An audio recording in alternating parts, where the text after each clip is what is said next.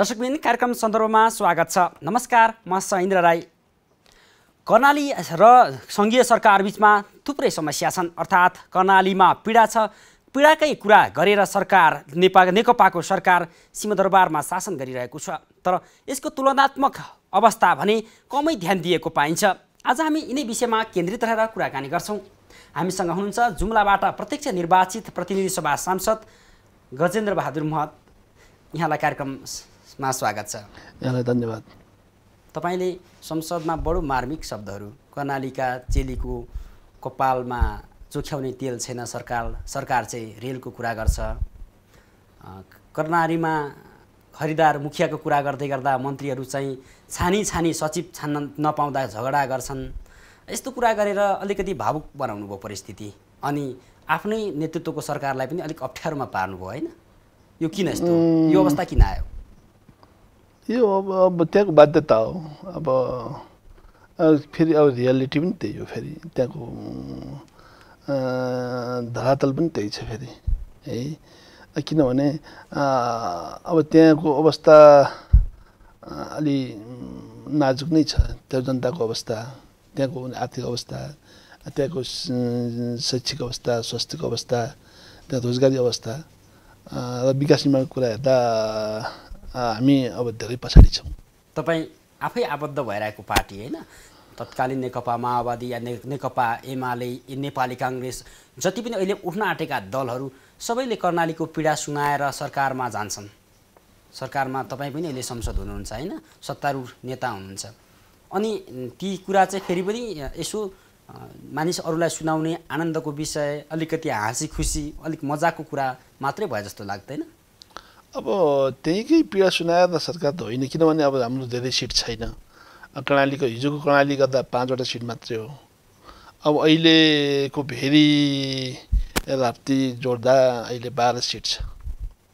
खासै त्यसले त ठुलै प्रभाव त पार्दैन। तर पनि अब भूगोल ठुलो छ, त्यहाँको जनताको अवस्था दयनीय छ। अब यसले त अब सरकारलाई प्रभाव पार्नुपर्ने त हो। तर अब गत वर्षको बजेटले हामीलाई छुँदै छैन, खासै छैन भन्दा छुँदै छैन। त्यसो भएको हुनाले अब पोहोर साल पनि अलिकति महत्त्वकाङ्क्षी बजेटहरू आयो। हामीले आशा के राख्यौँ भने अब 2/3 सरकार छ, अब अलिकति अब कर्णालीसम्म पुग्ने बजेट ल्याउला, कर्णालीको जनतालाई अब के सम्बोधन गर्ने बजेट ल्याउला भन्ने हामीले सोच राखेर विश्वास गरेका थियौँ। त्यसो भएन। आफ्नै सरकार हुँदा, आफ्नै सरकारले त्यत्रो उन्मादमा बनेको सरकार, त्यत्रो 2/3 नजिकको पेरिफेरीमा बनेको संसदले निर्वाचित त्यति शक्तिशाली सरकारले ल्याएको बजेटमा तपाईँले आँसु खसाउनु भयो भन्ने पनि चर्चा भयो गत वर्ष। त्यस्तो देखिन्छ। त्यस्तो अब हामीले अलिकति बढी जोडले नै गराएका थियौँ। त्यसो अब मान्छेहरूले आँसु खसाले जस्तो पनि मानेका थियो। हुन ठिकै हो, किनभने त्यो पीडा पोखेका थियौँ। पीडा पोख्दा मान्छेहरूले आँसु खसाले जस्तो महसुस भयो होला मलाई पनि। गणतन्त्र आयो देशमा, संविधान जारी भयो, सङ्घीयता आयो, यतिका ठुलो लामो परिवर्तनबाट सङ्घर्षपछि सरकार बन्यो भने अनि फेरि पनि त्यस्तै परिस्थिति बन्यो भन्दाखेरि त्यो चाहिँ अलिकति अब हामीले बुदागत रूपमा भन्दैदेखि, अर्थात् त्यसमा के हो त्यस्तो आँसु खसाउनु पर्ने कुरा, के हो त्यस्तो समस्या? अब हामीले भने के हो भने अहिले पनि हामी भन्दैछौँ, अब राजनीति हिसाब त धेरै फेरबदल भयो है। कहाँको अब निरङ्कुश शासन थियो त्यो गयो, केन्द्रीय शासन प्रणाली थियो त्यो गयो, यो अब एकीकृत शासन प्रणाली थियो त्यो अब समावेशी हुँदै गयो है। अब मतलब खालि अब एउटै मतलब जातको मतलब केही विशेष जातहरूको राज्य थियो, त्यो पनि अब त्यो पनि फेरबदल भयो, ठुलो फेरबदल भयो। तर जनताको मतलब जीवनस्तर फेरबदल भएको छैन। अब देशैभरिमा पनि त्यस्तो देखिन्छ। त्यसमा पनि कर्णालीको जीवनस्तर खासै फेरबदल त्यो महसुस भएको छैन। अब यसको मतलब अहिले नै अब फेरबदल हुन्छ एकैचोटि जादुको छोडे जस्तो हामी त्यो आश राखेका पनि होइनौँ। तर त्यसको सङ्केतहरू तपाईँलाई जसरी बजेटप्रतिको असन्तुष्टि, त्यो त हदै भयो, आँसु खसाउनै पर्ने अवस्था बन्यो भनेपछि असन्तुष्टि चाहिँ के हो त? सङ्केतहरू देखिनु पर्छ। सङ्केतहरू भनेको कस्तो भने अब त्यहाँ हामीलाई अहिले पनि बत्ती छैन, बत्तीको लागि सम्बोधन हुनु पर्थ्यो है भलै अब जोडतोड गऱ्यौँ अहिले साल टेन्डर त भएको छ फेरि अब टेन्डर भएको छ अब कहिले अब त्यो कति वर्ष लाग्ने हो थाहा छैन हामीले बाटोको लागि एउटा अलिकति यो छोटो बाटो अब पुरानो बाटोले हामीलाई अलिकति धेरै दुःख दियो पुलहरू छैनन् बर्खायाममा साथ बिग्रिरहेको छ छोटो बाटो वैकल्पिक बाटो हेर्नुहोस् भन्यौँ हामीले अब त्यसमा पनि खासै ध्यान दिएन अब त्यहाँको शिक्षामा स्वास्थ्यमा पनि जहाँ जसरी काठमाडौँमा ध्यान दिइन्छ त्यही ढङ्गले अब ध्यान दिएर त पुग्दैन त्यो पनि छैन फेरि यहाँ त मैले अस्ति पनि भने यहाँ त डाक्टर पढ्ने कलेजहरू बढी भइसक्यो अब यहाँ हटाउन थालिहाले अब हामीलाई त त्यहाँ अनमी चाहिएको छ अब उनीहरू कस्तो योजना ल्याउँछन् भने अब सुन्नुहोस् कि अब यहाँ सिटिबिटीको अनमी र के पढाउने एचए पढाउने के पढाउने पनि हटाउनु पर्यो रे अब डाक्टर पढाउने पनि हटाउनु अब हामीलाई उता सिटामोल मार्ने मान्छे चाहिएको छ सुई हाल्ने मान्छे चाहिएको छ होइन अब यहाँ त अब डाक्टरै चाहिएको छैन भन्दैछन् अब भनेपछि त हाम्रो त आकाश पाताल फरक छ त्यसो भएको हुनाले शिक्षामा स्वास्थ्यमा विकास निर्माणमा रोजगारमा अलिकति पनि सङ्केत यो सरकारले दियोस् भन्ने हाम्रो त्यो चाहना हो त्यसमा त्यो चाहिँ अधुरै रह्यो फेरि पनि तपाईले निर्वाचनमा जाँदै गर्दाखेरि एउटा गठबन्धनको उम्मेदवार भएर जाँदै गर्दा काठमाडौँका उम्मेदवारले जस्तो जुन घोषणापत्र बोकेर गएको थिए तपाईँले पनि त्यही बोकेर जानुभयो हो हामी गयौँ परिस्थितिमा के फरक थियो काठमाडौँ क्षेत्र नम्बर 10 बानेश्वर या र तपाईँको निर्वाचन क्षेत्रमा र त्यो मिल्थ्यो कि मिल्थ्यो यो धेरै आकाश पाताल फरक थियो अब हाम्रो कुन चेतनाले तपाईँको पार्टी त्यही हो तपाईँ लड्ने तपाईँ पनि ग्रासरुटमा हुनुहुन्छ त्यहाँ के फल थियो तपाईँले यत्रो समय किन आवाज उठाउनु भएको थिएन हामी त अब जति बेलाबाट अब चुनिएर आयौँ त्यति बेलाबाट त हामी निरन्तर आवाज उठाइरहेका छौँ तर पनि अब हामीले भन्ने के हो भने अब सङ्घीयता आइसकेपछि अब धेरै कुराहरू अब अधिकार धेरै अब पैसो अब उमा प्रदेशमा गइसकेपछि अब प्रदेशले पनि अब सम्बोधन गर्ला स्थानीय सरकार बनेको छ त्यसले पनि सम्बोधन गर्ला अब केन्द्र सरकार छ 3टा सरकार छन् अब हिजो त एउटा सरकार थियो अब हिजो केन्द्रबाटै जान्थ्यो पैसा बजेटहरू केन्द्रबाट जान्थ्यो केन्द्रको आँखाले भ्याउँथेन अब त प्रदेशको आँखाले भ्याउला स्थानीय निकायको आँखाले भ्याउला यहाँको आँखाले भ्याउला अब तीन ठाउँको आँखाले भ्याएपछि त अब केही त हाम्रो हिजोको विकासको जुन रफ्तार छ त्यसमा केही बढोत्तरी होला भन्ने सोच हामीले राखेका थियौँ तर त्यो चाहिँ अब त झन्डै 1.5 वर्ष नै तपाईँहरू निर्वाचित भएर आएको पनि हो अब त्यो अब के जनताले तपाईँ घर दैलोमा जानुहुन्छ अलिक टाढा पनि छ काठमाडौँबाट कर्णाली हामी गइरहेछौँ जानलाई गाह्रो छ आउनलाई गाह्रो छ तर पनि गइरहेका छौँ फेरि त्यो के समस्या छ तपाईँलाई यता आउँदाखेरि उताको गाली उता बस्दाखेरि यता संसदमा नभएको त्यसो छैन किनभने अब हाम्रो कर्णाली प्रदेशको जनता अथवा जुम्लाको जनता के भने अब जोस आफ्नो जिल्लाको आवाज सशक्त उठिरहेका हुनाले खासै धेरै गुनासो गरेका छैनन् फेरि अब जिल्लामा जाँदाखेरिमा जनताको घरदैलो पुगेकै छौँ जाने बित्तिकै म सबै गाउँपालिका पुगिहाल्छौँ सबै गाउँपालिका सबै जनतासँग पुगे पनि कार्यकर्तासँग भेट भइहाल्छ समस्या राखिहाल्छौँ है समस्या के छ उपलब्धि के छ भनेर राखिहाल्छौँ अब फोनबाट पनि धेरै कुरा भइहाल्छ है अब अहिलेको अनलाइनबाट पनि धेरै कुरा हुन्छ त्यसैमा धेरै त छैन तर उहाँहरूको के छ भने अब अहिलेको जुम्ला यतिका भने त तपाईँको कर्णाली त सुगम भइसक्यो नि होइन अब कर्णालीको जुम्ला करिब करिब अब सुगम जस्तो त हो फेरि बजार त वरिपरि अहिले पनि टेलिफोन टावर छैन अहिले पनि फोन लाग्दैन भनेको चाहिँ तपाईँको सम्बन्ध सम्पर्क चाहिँ अलिकति बढी विकसित ठाउँसँग हुन्छ अब त्यो त स्वभावैले हो फेरि किनभने अनि यसपालि चाहिँ बजेट आउँदैछ होइन आउँदैछ तपाईँ बजेट ल्याउने दलको मान्छे सांसद जनताको प्रतिनिधि अनि जुम्लाबाट चाहिँ के लिएर आउनु भएको छ के दिन लिएर आउँछु भनेर प्रतिबद्धता जनाउनु भएको छ मैले अहिले पनि भने अब 3टा निकाय भइसकेपछि अब हामीले केन्द्र सरकारसँग राखेको के भने विषयमुखी गरेर अब 3टा कुरा छ अब केन्द्र सरकार कस्तो छ भने सेना योजना लिएर जाँदाखेरिमा यो अब प्रदेशले र स्थानीय निकायले गर्छ भनिदिन्छ ठुला योजना लिँदाखेरिमा यो हामीले सक्दैन भनिदिन्छ त्यसो भएर समस्या थियो अब अस्ति हामी पनि फेरि अब हाम्रो कर्णाली प्रदेशकै हाम्रो सबै माननीयहरू सांसदहरू प्रधानमन्त्री कहाँ पुग्यौँ पुगेपछि हामीले कर्णाली प्रदेशका सबै मान्यहरू तपाईँहरू जानुभयो डेलिगेसन जस्तै गयौँ। के लिएर जानुभएको थियो? अब यो पोहोर साल त हामी मतलब भयौँ, उपेक्षित भयौँ। अब अहिले हामी उपेक्षित हुनु भएन, अहिले सम्बोधन गरिनु पर्यो भनेपछि उहाँले अब हिजो मेरो ध्यान पुगेन, अब यो साल मेरो ध्यान पुग्छ, म आफैले म ध्यान पुर्याउँछु प्रधानमन्त्रीले भन्नुभयो भनेपछि हामीले विश्वास गऱ्यौँ। तपाईँ आश्वस्त हुनुहुन्छ कि फेरि पनि तपाईँको प्रदेशमा तपाईँको निर्वाचन क्षेत्रमा तपाईँले जनतालाई जे भन्नुभएको छ नि चुनाव जित्ने बेलामा होइन, विगतमा आन्दोलनका क्रममा जनसङ्घर्षका क्रममा परिवर्तनको यो यात्रामा तपाईँ हिँड्दै गर्दाखेरि अलिकति दुःख पाएका दुःख दिएका मान्छेहरू पनि छन् होला नि त तपाईँले? होला त्यो युद्धको बेला त होला भयो। तपाईँले दुःख दिनुभएको छ उहाँहरूलाई कि परिवर्तनको एउटा आँखामा सपना देखाइदिनु भएको छ? अब दुःख थोरै होला, अब परिवर्तनको त आश त धेरै देखाएको छौँ हामीले जनतालाई। यो त यो मान्छे ढाँट्ने मान्छे रहेछ भन्न थाल्यो होला न, होइन? नै त्यसो छैन। अब हामीले फेरि प्रश्न के भनेर व्यक्तिगत हिसाबले हामी धेरै काम गर्न सक्दैनौँ।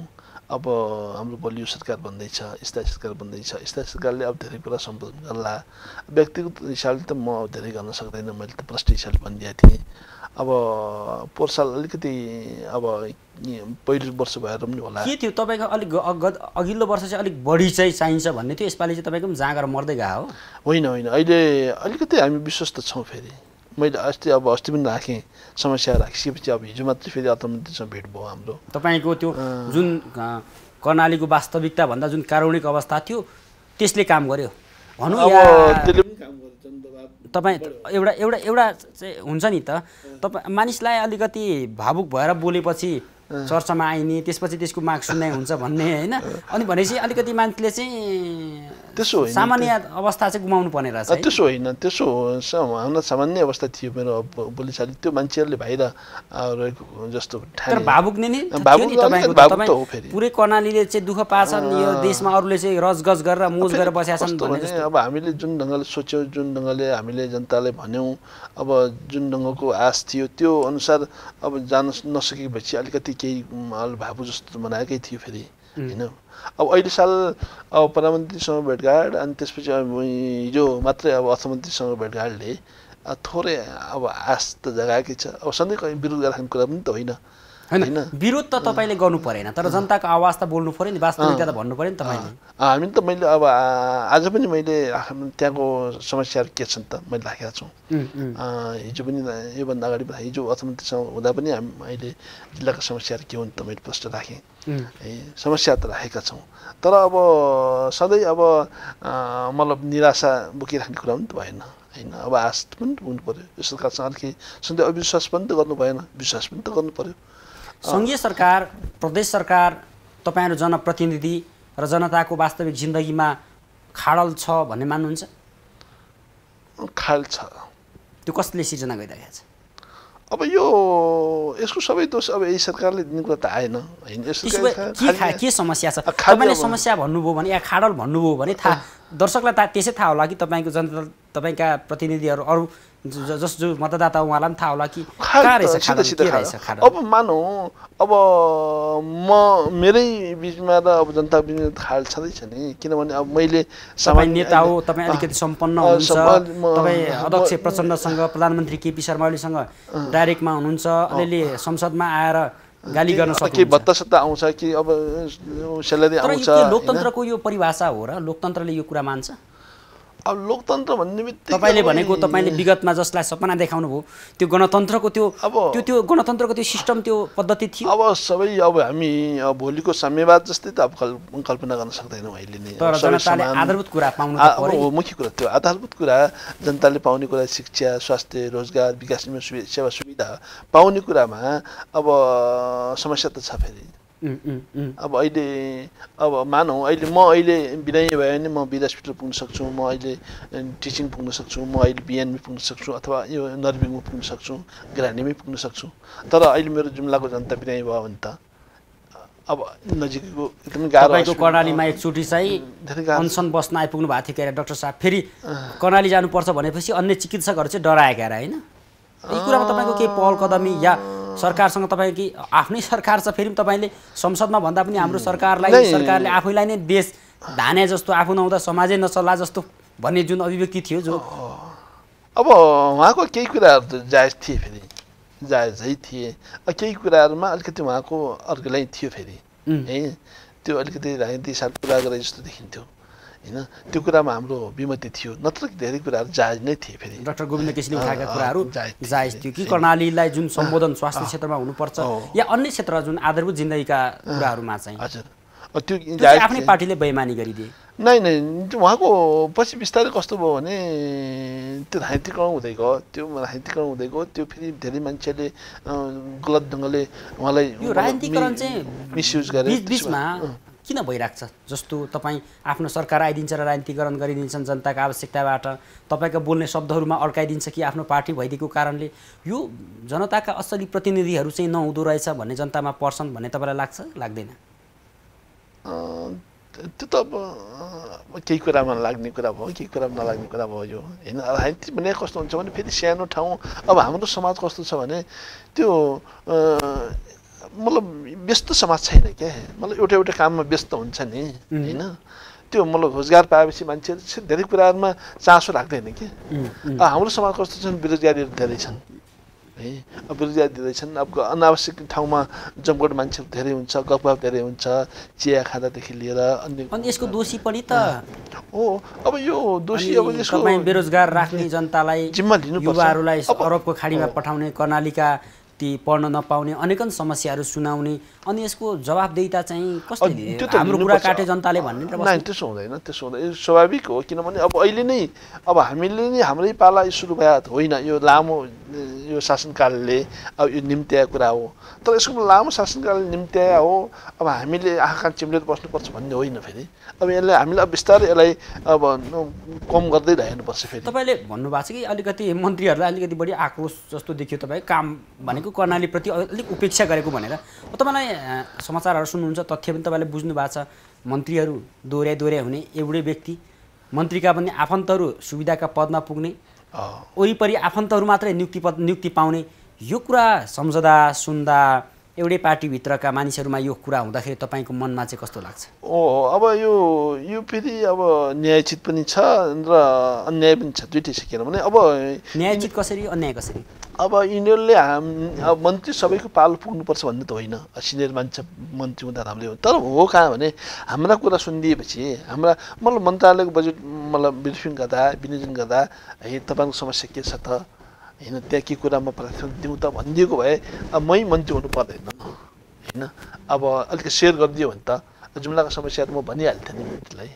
होइन त्यहाँको सचिवलाई म भनिहाल्थेँ नि होइन समस्या यो छ यो कुरामा ध्यान दिनुहोस् त्यसो हुँदैन हुन्छ कि त्यो मनोपल्ली हुन्छ त्यहाँ त कस्तो हुन्छ भने भर्सकै त्यो सचिवले नै मन्त्रीलाई खेलाइहाल्छ है अब के कुरा अनि दुई तिहाई सांसद यो त तपाईँको नेतृत्व राजनीतिकको अलिक निरीयता भएन सचिव नै फेर्न सक्नुहुन्छ त्यस्तो भनेको नमान्ने अब नयाँ सचिव ल्याउने त्यो प्रावधान छैन जस्तो कि त अमेरिकामा राष्ट्रपति हुँदा कति कर्मचारी लिएर आफै जान्छ भन्ने हामी सुन्छौँ त्यस्तो नेपालमा त छैन होइन ती पुरानै सचिव हुन् ती सचिवलाई खाल्डोमा हालेर राख्ने कुरा त भएन अब एउटा काम त लिनु पर्यो खुबै भएपछि मेरो मन्त्रालय तपाईँको म सचिव म कहाँ त्यति हो हैन त्यही मान्छे वरिपरि घुम्दै फेरि बजेट चाहिँ उहाँहरूले ल्याउने हामी जस्तो मन्त्री मान्ने त धेरै चलाएको छ घेराबन्दी आफ्नै आफ्नो मान्छेहरू नै सधैँ सुविधाको पदमा पुग्दाखेरिको बेफाइदा के रहेछ त्यसो नगरे हुन्थ्यो नेताहरूले त्यसो नगरे हुन्थ्यो किनभने अब यो राम्रो हुँदैन फेरि उनीहरू हेर्दाखेरि उनीहरू त्यति क्षमतावान पनि होइनन्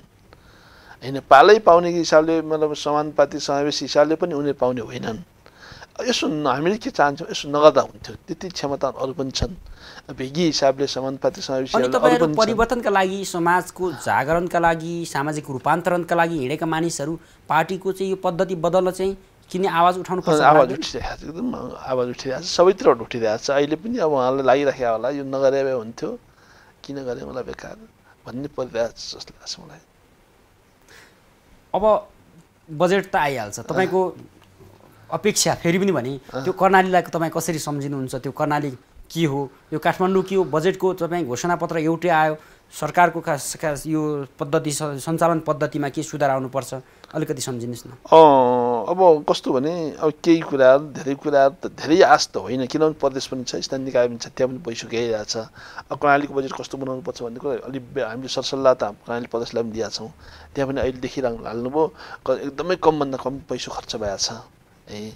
अब हामी अब सङ्घको प्रतिनिधिको नाताले अब हामीलाई हाम्रो पनि त उपस्थिति देखाउनुपर्छ, सङ्घको सरकारको पनि त्यहाँ उपस्थिति देखाउनुपर्छ, महासचिव प्रतिनिधि भएको नाताले मैले त्यहाँ उपस्थिति देखाउनुपर्छ। त्यसो भए मैले भने के भने अब प्रदेशले आफ्नो समस्या आफ्नो ढङ्गको योजना बनाउँछ, स्थानीय निकायले आफ्नो ढङ्गको योजना बनाउला, हामीले केन्द्रबाट अथवा सङ्घबाट दिने बेलामा एउटा ठोस योजना बनाऊँ। त्यहाँ के गर्ने, ल सजिलै त्यहाँबाट धारा पुग्ने हुँदै धाराबाट मानसर पुग्ने, हुम्ला पुग्ने, त्यहाँबाट एउटा मतलब फोक्सुन्डो पुग्ने एउटा बाटो बनाइदिउँ नि त, त्यति बनाइदिउँ ल। त्यति हामीले एउटा ठोस योजना बनाइदिनुहोस्। त्यति भएपछि हाम्रो धेरै कुराहरू हामीलाई सहज हुन्छ नि होइन। हामीलाई सजिलै मान्छेहरूको मतलब व्यवसाय होला, सजिलै हामीले तपाईँले भनेका सबै कुरा चाहिँ नीतिगत कुरा भयो। यो यस्तो यस्तो गर्नुपर्छ र त्यो नीतिगत कुरा गर्नका लागि तपाईँहरूलाई व्यवस्थापकीय विधायकी भूमिकामा तपाईँहरू आउनु भएको छ। तर यहाँ चाहिँ गुनासो गर्नुपर्ने अवस्था छ, यो किन यस्तो छ? किनभने अब यहाँ कस्तो हुन्छ, मैले अहिले पनि भने त्यहाँ यो चलाउने हामी छैनौँ, हाम्रो मन्त्रीहरू पनि छैनन्। कसले चलाउँछ? त्यही त यहाँ ब्युरोक्रेटले चलाउँछ। अस्ति पनि के भयो भने 4 सालको मैले तपाईँलाई घटना भनिदिउँ, पर्यटन मन्त्रीले सबै योजना आफ्नो गाउँ वरिपरि राख्नुभयो, राज्य मन्त्रीले पनि र सङ्घको मन्त्रीले पनि आफ्नो वरिपरि मात्र राख्नुभयो। हामीले धेरै करायौँ। धेरै कराइसकेपछि अनि त्यहाँ कस्तो भयो भने पर्यटन मन्त्रीलाई असाध्यै अप्ठ्यारो पर्यो। अप्ठ्यारो परेपछि हामीले आफैले के थाहा पायौँ भने अनि त्यहाँको सचिवले पर्यटन मन्त्रीलाई राज्य मन्त्री हुनु त्यति बेला राज्य मन्त्रीलाई बोलाएर के भन्नुभयो भने अब धेरै आत्तिनु पर्दैन, अलिअलि बजेट बचाएर राखेका छौँ, त्यो बजेटले अब मान्यहरूको जो आक्रोश छ त्यसलाई सम्बोधन गरौँला भन्नुभएको छ। भनेपछि कति बजेट छ त्यो पनि थाहा छैन मन्त्रीलाई है। कति बजेट सचिवले लुकाएर राखेको छ त्यो पनि थाहा छैन, कति बजेट कहाँ गयो त्यो पनि थाहा छैन, को मान्यको माग के हो, को जिल्लाको माग त्यो पनि थाहा छैन। यो परम्परागत ढङ्गले अवस्था चाहिँ परम्परागत अवस्था चाहिँ भद्रगोल नै छ एकदमै। अब यहाँ अहिले पनि के छ भने मैले आफैले सुनेको आफैले देखेको के भने हाम्रो मान्छेहरूले 15 लाख लिनलाई 15,000 यहाँ अगाडि मतलब बुझाउँछन्, भेटी बुझाउँछन् के अरे त्यहाँको सचिवहरूलाई, त्यहाँको मै जो योजना फार्नु बसिया हुन्छन् सांसदहरूले यसै गर्छन्। सांसदहरूले गर्दैन, सांसदहरूको अगाडि गर्दैन त अरू मतलब सांसदहरूको त उही हुँदैन, सम्बोधनै हुँदैन, त्यहाँ त साइडबाट जान्छ बजेटहरू। सांसदलाई धेरै कुरा सांसदलाई कहाँ थाहा हुन्छ? यत्रो यो 15-16 खर्बको बजेट आउँदा कति चाहिँ त्यस्तो भ्रष्टाचार हुनसक्छ? म आफ्नै जिल्लामा त अब करोडौँ बजेट त्यसरी गएको हामी देख्छौँ साइडबाट, त्यो हामीलाई थाहा हुँदैन होइन। अब यसो बेला मलाई केही कुरा अलिकति त्यो मैले सङ्केत पाएपछि मैले अलिकति बढी कर्मचारीहरूले बढी विरोध गरेर आयो फेरि होइन। किनभने यहाँ अहिले अस्ति पनि के भयो भने यही 2 दिन अगाडि मलाई राज्य मन्त्रीले पर्यटन राज्य मन्त्रीले मलाई के भन्नुभयो भने मान्यज्यू अब तपाईँको के बजेट छ भने दिनुहोस् भन्नुभयो। कसलाई दिने? सचिवलाई दिनुहोस् भन्नुभयो। अब 4 साल जस्तै हुने त होला भने मैले हुँदैन हुन्छ। म त्यो बजेट लिएर मैले जाने मन त थिएन सचिव कहाँ जाँदा सचिवले के भन्नुभयो भने सचिवले यो मलाई थाहा छैन, अर्थमन्त्री बजेटै दिँदैन, के भनेर गर्ने? अब मान्यले त यो विकास निर्माणमा अब हात हाल्ने कि नहाल्ने विधेयक बनाउने हो उहाँहरूको जिम्मा, यही बारेमा छलफल भइरहेछ, यही शब्द हो भनेपछि अब राज्य मन्त्रीले सचिव कहाँ जाऊ भन्छ, सचिवले यस्तो भन्छ, अब म कहाँ जाने भन्नुहोस् त? अप्ठ्यारो छ अवस्था। अब मैले हाउसमा कराउनु भएको अरू मेरो अब कहाँ कराउने? अब त्यही सचिवलाई झम्टिने कुरा आएन, त्यसै बाटोमा पुग्ने कुरा आएन। म त आज हाउसमा भन्ने सचिव यस्ता छन्। अब हामी बजेटमा छलफल गरिरहेका छौँ, बजेट विनियोजन बजेटमा छलफल गरिरहेका छौँ, उता सचिवले मान्यलाई बजेटमा सहभागी गराउने कि नगराउने, विकास निर्माण सहभागी गराउने कि नगराउने, उहाँहरूको त भूमिका विधेयकमा हो। समस्या एकदमै गम्भीर छ, बदल्नु चाहिँ तपाईँहरू नै फेरि लाग्नु पर्ला। हस्, यहाँ समय दिनुभयो संवादका लागि यहाँलाई धेरै धेरै धन्यवाद। यहाँ हाम्रो जनता टेलिभिजनलाई पनि धन्यवाद, यहाँलाई पनि धन्यवाद। दर्शकबिन कार्यक्रम सन्दर्भ आजलाई यति नै। तपाईँ जनता टेलिभिजन हेरिरहनुहोस्। नमस्कार।